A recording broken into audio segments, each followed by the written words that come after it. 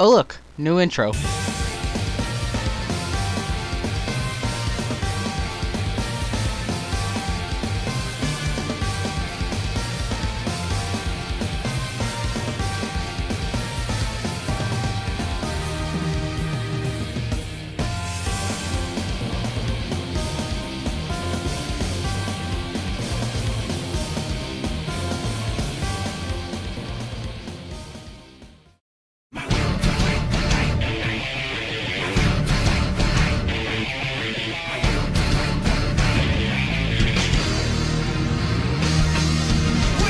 Fighting games are awesome, from their characters to their storylines.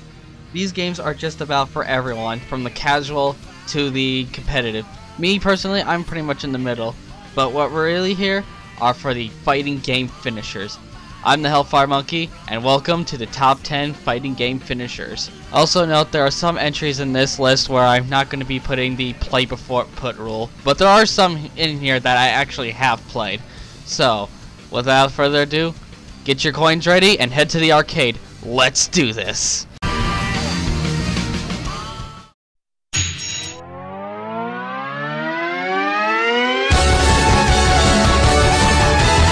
Number 10.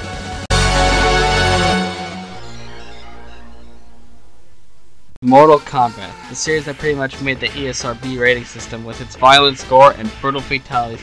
And when it comes to these fatalities, I look for the most creative. So number 10 goes to Triborg's Death Machine.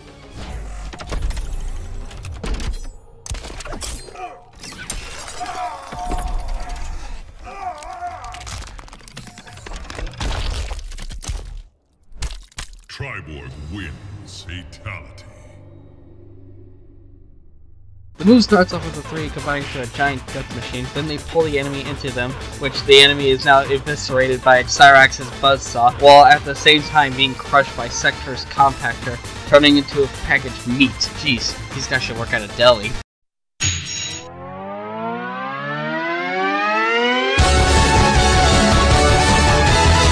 Number 9. Soul Calibur, a tale of souls and swords, featuring characters from all over the world. Ever since the 4th installment, we got critical finishers, and I think my favorite one has to be Zwei's Werewolf Confess.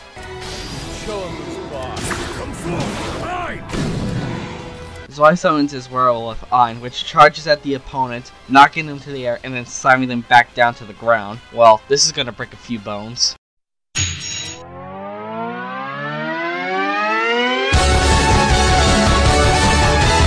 Number 8.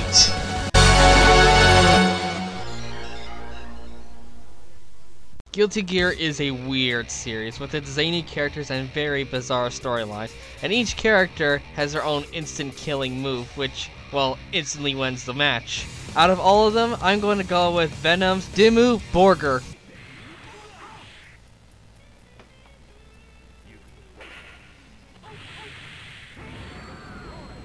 Venom turns his opponent into a pool ball, then summons a bunch more balls, then he hits the white ball, smashing the rest of them onto the opponent. After seeing this, I might go on to play some billiards myself.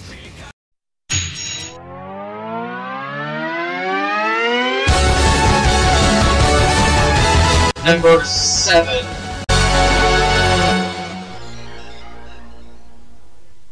In recent years, Killer Instinct pretty much became the only reason why you should own an Xbox One. With this installment, it takes its ultras and syncs them up with some epic music, and I'm actually a bit of a kind of a rock fan, and my favorite element is fire, so I went with Cinder.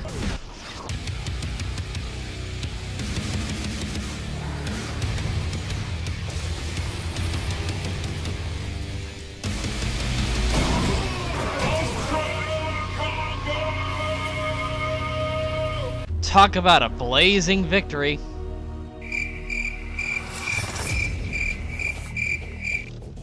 Shut up, I thought it was funny.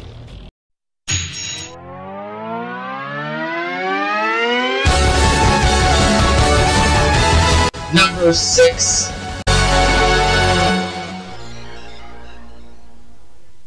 I recently got into Skullgirls myself, and I have to say I'm having a pretty good time with the game. It's full of references from horror to old cartoons, which brings me to number 6, Goodfellas.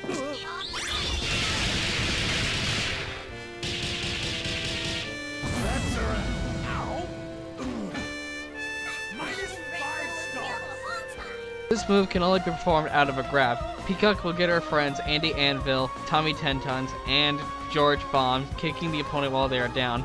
Then she'll walk away with a cigar and throws it at George and exploding him. And boom goes the dynamite.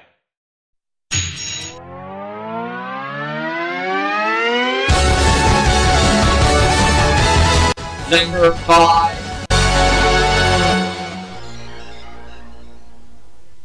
Arcana Heart is a series with an all-female cast, which is another series I actually got myself into. It has super cool moves called Critical Hearts, which I went with the most brutal.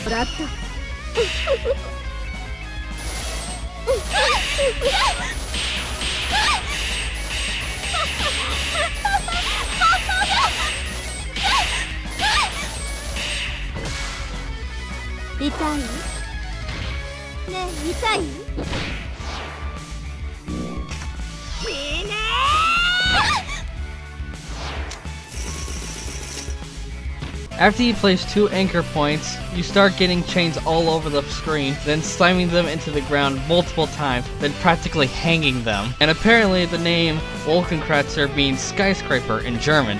The more you know.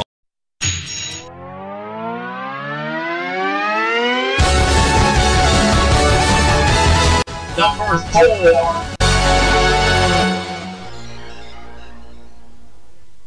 I love the Super Smash Bros. Series, and in recent years my new favorite game became Kid Icarus Uprising. So when I saw that Palutena was announced, I was excited to see what our final Smash was going to be.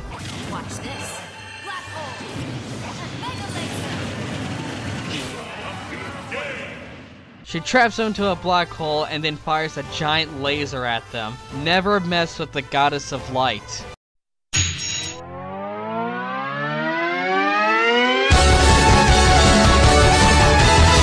Number 3.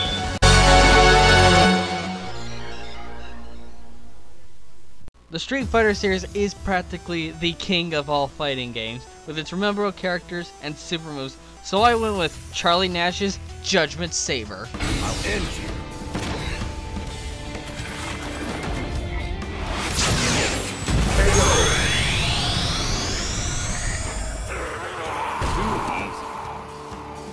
He does some sort of shadow teleport, then strikes from the back with a sonic buzzsaw. Wow, Nash has really stepped up his game this time.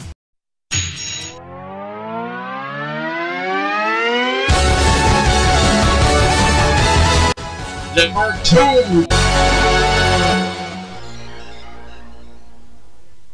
Pokken Tournament takes the best of 2 worlds, the fast-paced fighting of the Tekken series, and the memorable characters of the Pokemon series, such as Blaziken, Lucario, and Machamp. In this game, we have Synergy Burst, which pushes your Pokemon to the absolute limit, and I went with what I think looked the coolest to me, Sceptile's Forest Flash.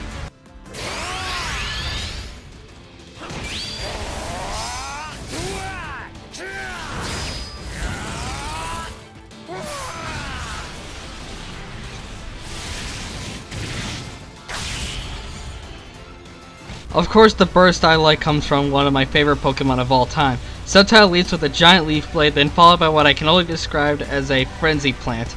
It's cool, it's flashy, what more do you need? Well, let's see what number 1 has in store for us. Before we get to the number 1 spot, let's have a quick recap in case you guys forgot what was on the list. Number 10, Triborg's Death Machine. Number 9, Zwei's Werewolf Confess. Number 8, Venom's Dimmu Borgir. Number 7, Cinder's Ultra Combo. Number 6, Peacock's Goodfellow. Number 5, Charlotte Krotz War Chain Wolkenkratzer. Number 4, Palutena's Black Hole Laser. Number 3, Charlie Nash's Judgment Saber. Number 2, Sceptile's Forest Flash. And the number 1 spot goes to...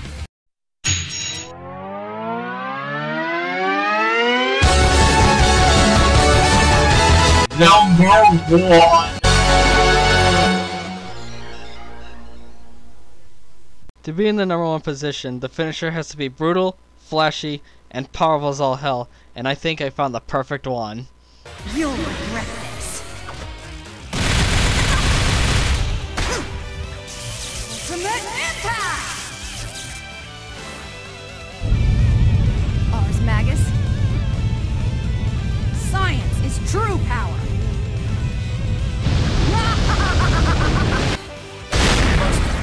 Finish. Holy shit some. Alright, let's break things down first. First, Kokonai does a mini fist combo, then throws her opponent in some sort of imprisoning device, then summons a giant meteor to finish the match. Holy crap, talk about overkill. More deserving of the #1 spot. And I am the Hellfire Monkey in case you forgot who I was, and I'll see you guys next time.